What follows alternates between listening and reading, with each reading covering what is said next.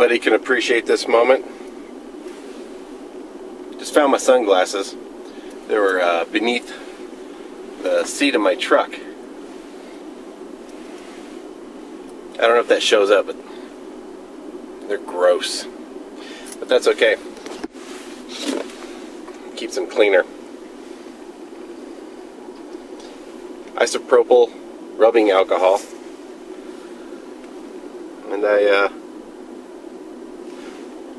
poke a small hole in the lid, I can squirt it out. It's cheaper than hand sanitizer and twice as effective. And you can also clean off rear view mirrors, sunglasses, eyeglasses, side view mirrors, and all kinds of stuff. And I just found my sunglasses. And it's a nice bright sunny day, so yeah. Later.